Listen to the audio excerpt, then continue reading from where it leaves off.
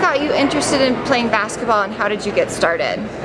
I first started when I was 3 years old. I just picked up the basketball, started bouncing it, going between my legs, behind my back, and tried shooting it. I mean, I just picked it up by myself.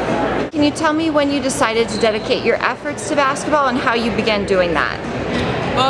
It was a long time ago, probably about 5 or 6 years old. I was playing on a Parks and Rec team, and I just continued to play and play and play, and then I started playing for a travel ball team, and that's when I got serious. You were MVP of the 2013 FIBA Americas U16 Championship. What did you learn from that tournament? I learned to play as a team, win as a team, continue to play with each other, go out there and have fun, and just Coach Sue she taught us a lot. Fake a pass to make a pass. Look for your teammates. You can't do it by yourself. What has your experience been like this weekend now that you're back at trials?